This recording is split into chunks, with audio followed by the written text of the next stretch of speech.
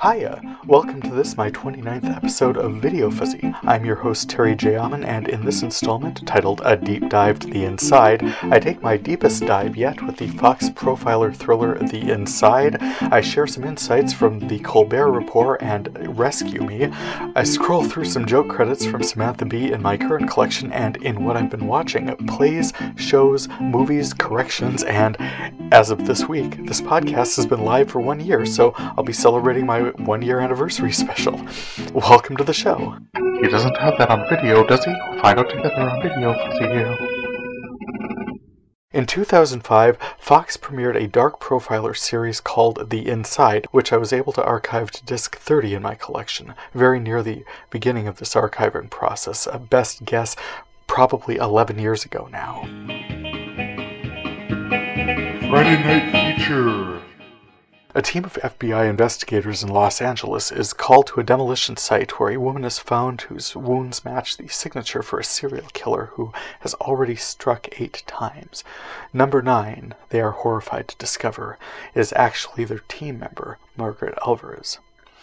Within not much time at all, actually, Margaret's body is still in the morgue, post-mortem pending, and her ex still hasn't arrived to clear out her desk. Her replacement arrives, Rachel Nichols, as Special Agent Rebecca Locke, a data analyst from D.C., fragile, damaged, mysterious. Her application to the profiler program at Quantico denied twice, despite outstanding scores. She is transferred to L.A., and somehow this highly specialized team is her first assignment. Suspicious and owly at first, as the team gets to know her, they come to respect her insights and predictions, especially once Locke determines that Alvarez had actually gone off her meds and committed suicide as a copycat of the serial killer so as to flush him out, and the team determines that this is, in fact, what happened. Locke was handpicked by Peter Coyote as Virgil Webster, their boss, something of a freewheeling autocrat within his own division with his own methods and priorities investigating crimes. Jay Harrington as Special Agent Paul Ryan doesn't trust Webb, says he only brings in agents whose skills he can exploit. Agent Locke asks him what Webb needs him for. He says, a conscience. For their part, Katie Finneran and Adam Baldwin as Special Agents Melody Sims and Danny Love can't find any background on Agent Locke prior to her FBI training. Agent Ryan digs deeper and finds her restricted files, which reveal a name change. As a child, she'd been taken by a serial abductor called the Pony Man, who appears to her in hallucinations, laying in some darkness and motivation for this beautiful and mysterious young agent. Webb and Locke meet at the scene of the latest victim and discuss what insights she's gained on her current case when they discover something very new, a monitor displaying live video of the killer's latest abduction, matching the profile of a young woman new in town whom the killer wants to depersonalize through the removal of her hands and face to tell the world that she's no one. The team tracks the video to its source and discover that it's in fact a delayed feed, that the killer has already murdered her. This is probably where the investigation should have focused in on the video, recording, transmission, and display equipment, all of which would have had serial numbers traceable to sources, and it's possible all of this was even happening off-screen.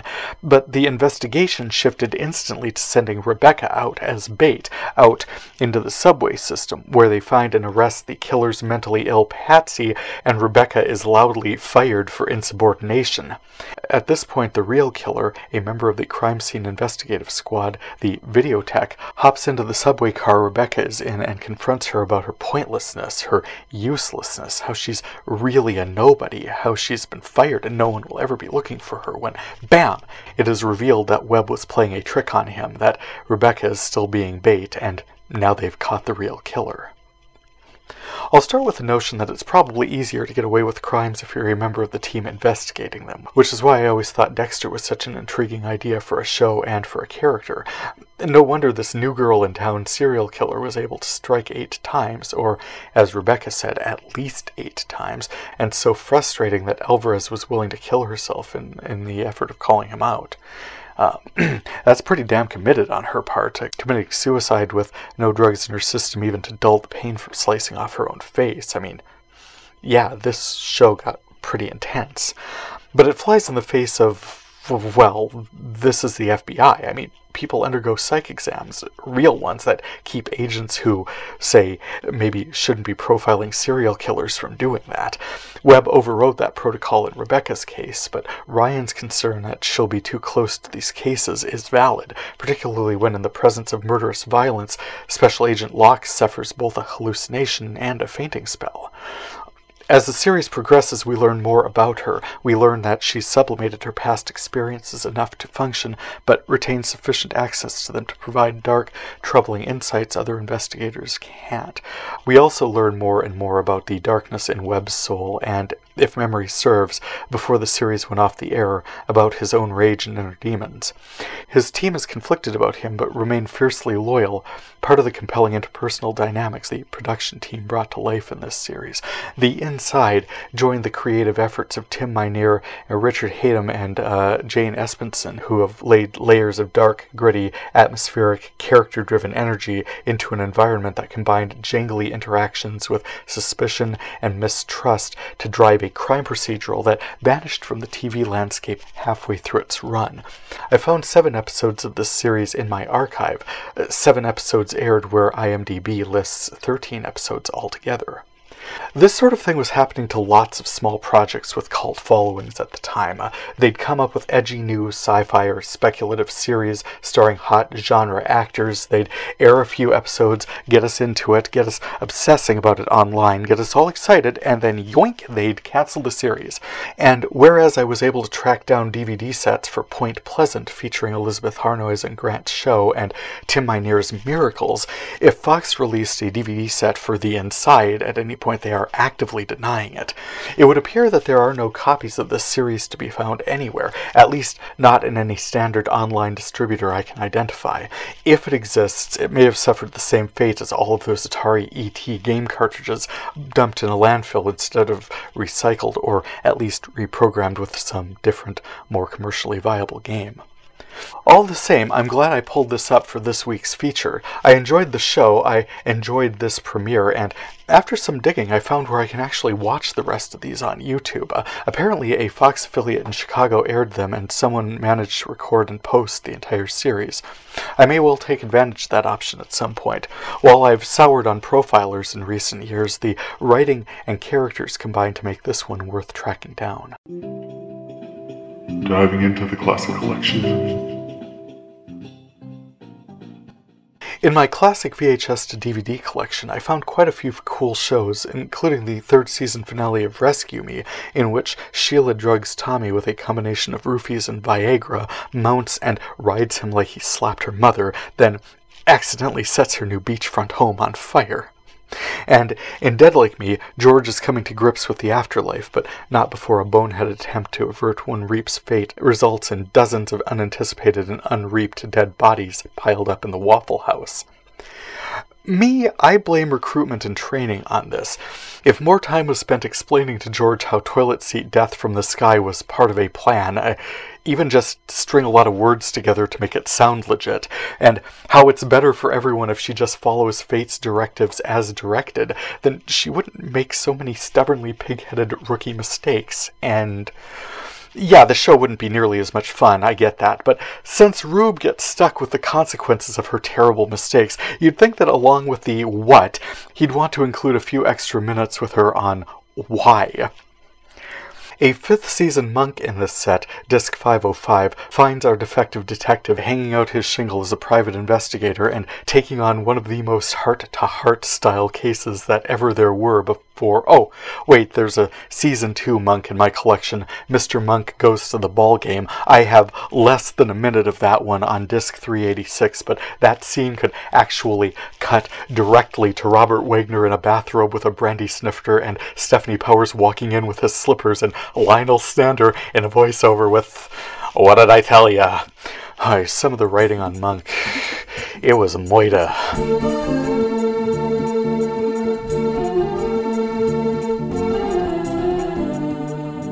I was actually considering an episode of Eureka to highlight for the Friday night feature this week, an episode where a character bounced around erasing everyone's short-term memories, but somehow did not feel sufficiently epic to anchor an anniversary installment.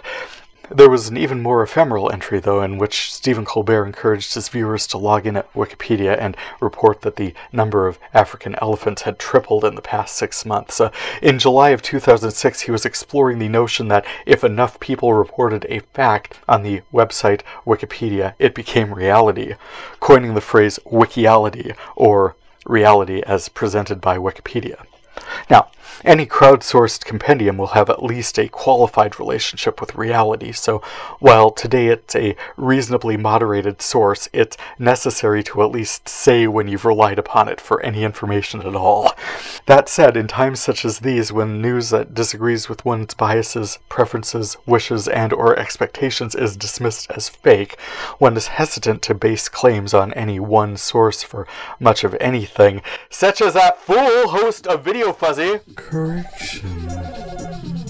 Error. Bow down, lift hearts, raise forth the house of abundance. How dare you cast aspersions against my child Candy? I do not care if all the photos on that, what, pray tell, is an IMDb look exactly like her. This child, my child, Candy, did not walk off, did not desert, did not sashay away from her mother-elect of the house of abundance. That was that ashen-faced side eye. I will not hear any speak against her. She is a hot mess, but she is my mess, Miss Blanca. She has spit in my face, her mother's face, with this flash in a pantsuit, house of Evangelista, and I love her as I love all my children, but my love is measured in discipline. So long as she presents, she is my heart, she is my child. You will not disrespect her, you will say her name, you will get it right. She is herself, Miss Thing, Miss Blanca, carte blanche, Casablanca of the house of Evangelista, and when you speak of her, you will come correct.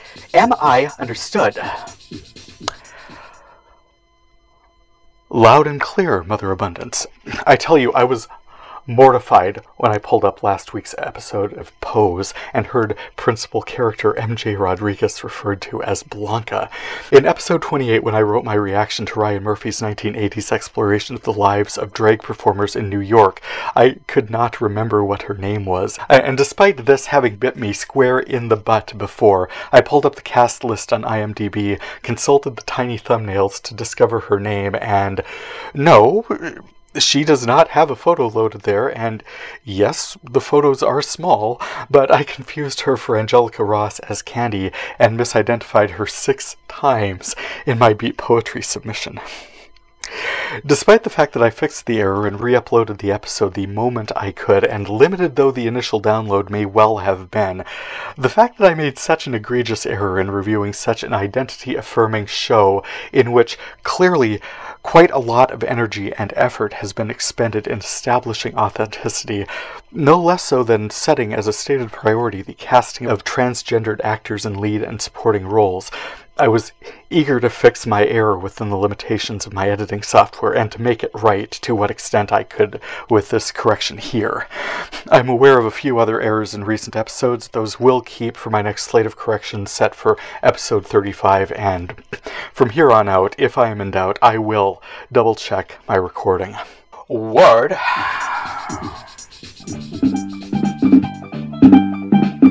Current collection. In my current direct-to-DVD recordings, I have been making some excellent progress. Nearly caught up with what I've been watching, actually within just a couple of discs at this point. I've cataloged through disc X155, and I'm currently recording to disc X158, so I'm pretty excited to be closing in on that. This set of discs, in fact, I've spoken about so recently in recent What I've Been Watching segments that there's little point in line-by-lining discs X148 through discs 155, but to pull out a couple of highlights, I'll mention that I've cataloged most of Season 1 mermaid drama Siren off of Freeform, which claims to have a second season, but as I continue to watch it, Season 1 will probably be it for me.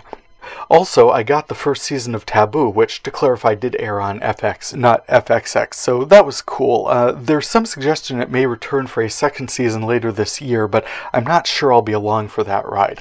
I mean, it's hardly uninteresting, but it's not that compelling either. If I'm through with Supernatural and Breaking Bad by the time it returns, if it returns, I may give it a chance.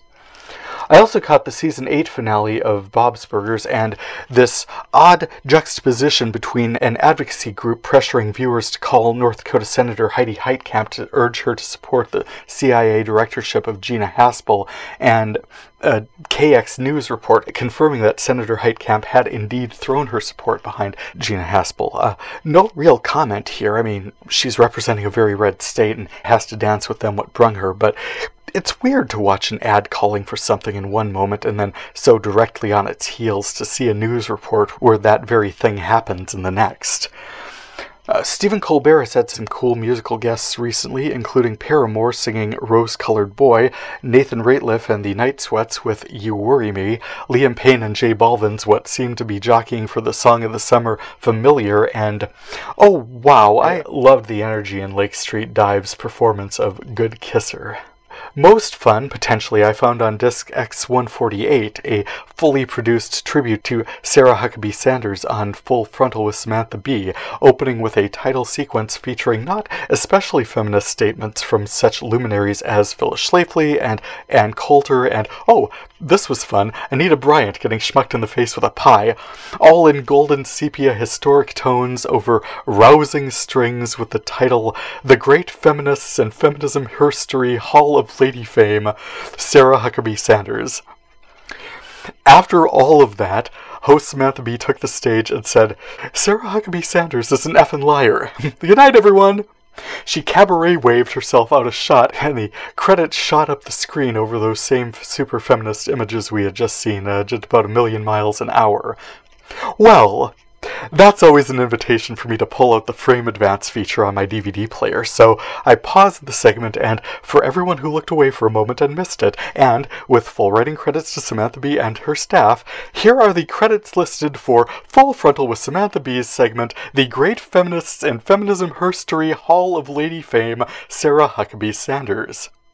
They are executive producer Samantha Bee, head writer Melinda Taub, best boy Corey Bishop, boss baby Cassidy Ruth, Lord of Cannons Corey Palmer, fish handler Lauren Walker, motorcycle technician Andy Kopp, junior coordinator Pat King, tufted warbler Dan Spencer Levine, credits Ed Mundy, Ben Mendelwitz, lead singer Mike Hubans, legume expert Paul Myers, ICE Nathan Earhart, shadow warrior Carolyn Shaper, head parkour Daniela Phillipson, gentleman grifter Anna Breton, senior Rachel Severno, associate Bond villain Michael Ruda, grill master Colin Jakubczyk, ring bearer Nicole Silverberg, flower girl Hannah Wright, junior Rachel Moss, Justin Kappa, Eugene Piculin, mandatory edition Ellie Elkin, and the rest, Andrew Mendelson, Tennille Weethoff, Julia Fott, Carol Hartzell, Ashley Nicole Black, Jesse Cohen, Jeremy Hardwick, Miles Kahn, Sophie Eisenstahl, Julie Levitsky, Noreen Khan, Sanya Dasani, and with special thanks to Allison Camilo.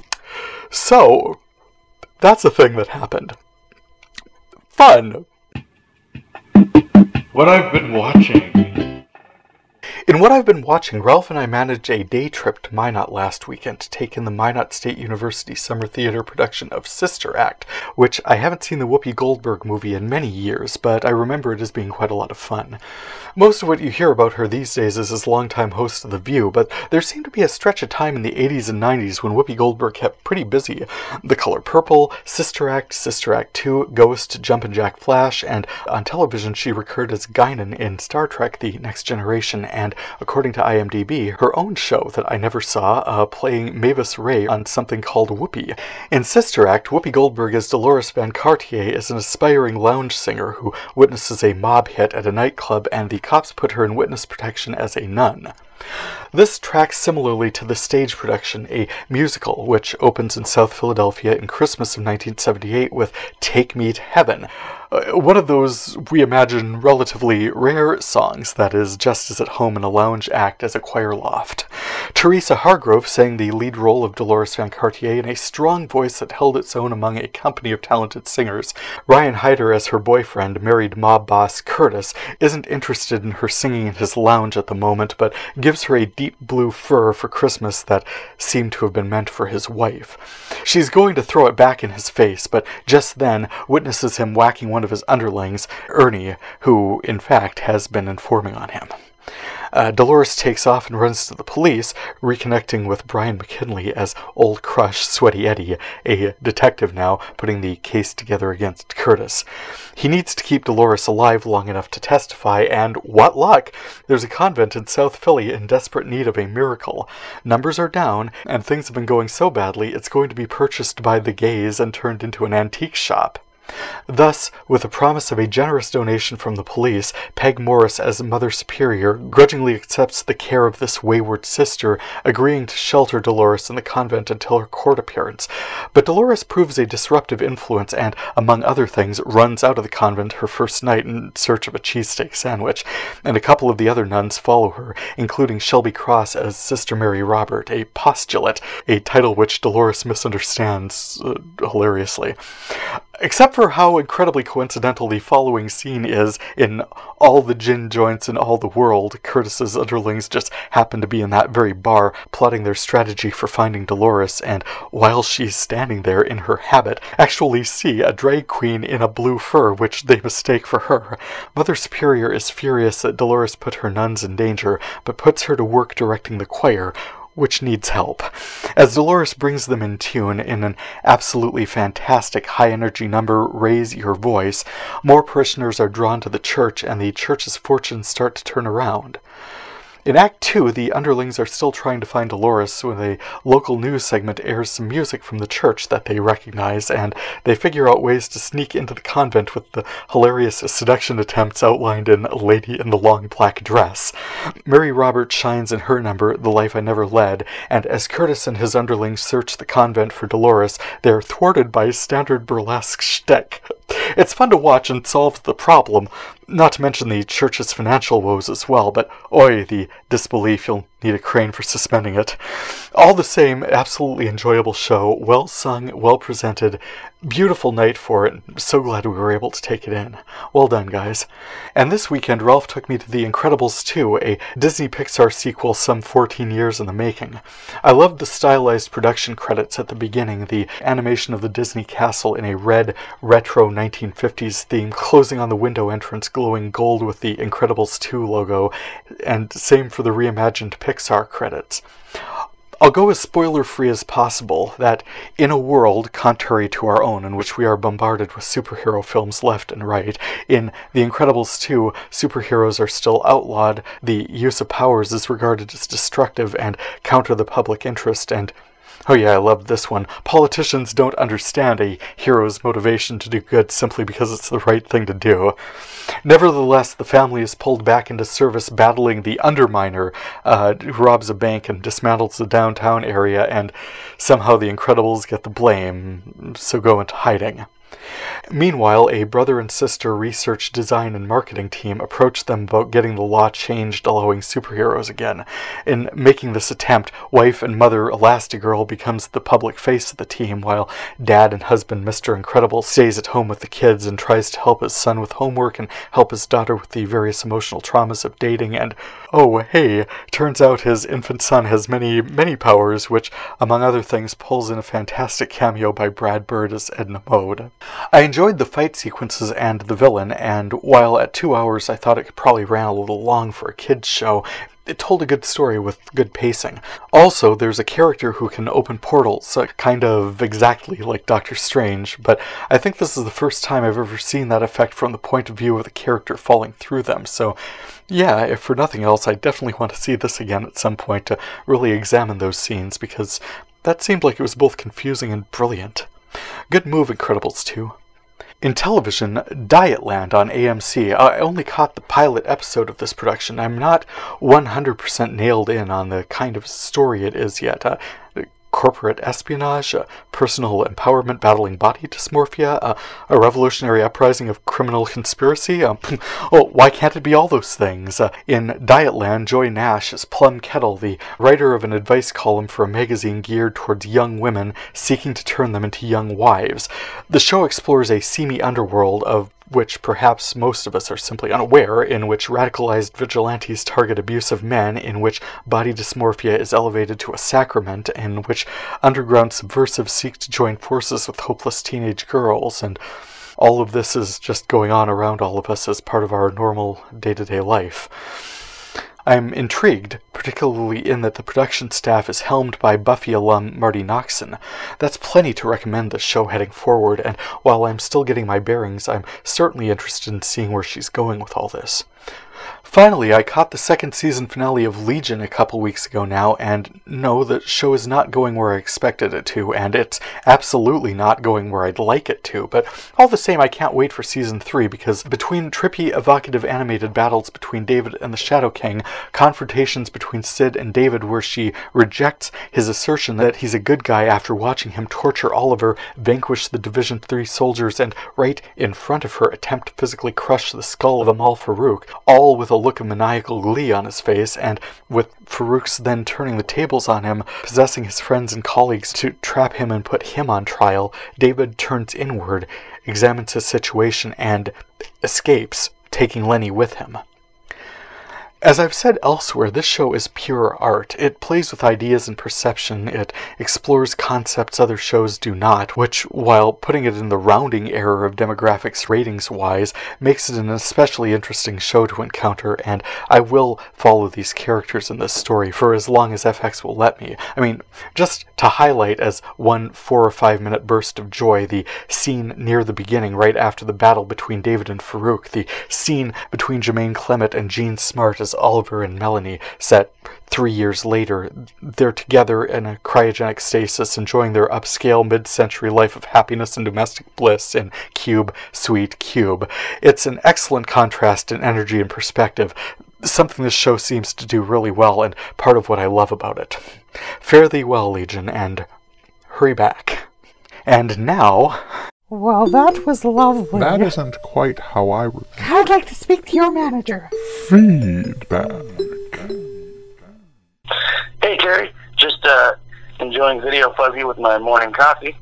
Congratulations on a year, and here's to another great year. Hello from Minneapolis, Minnesota. Have a good one.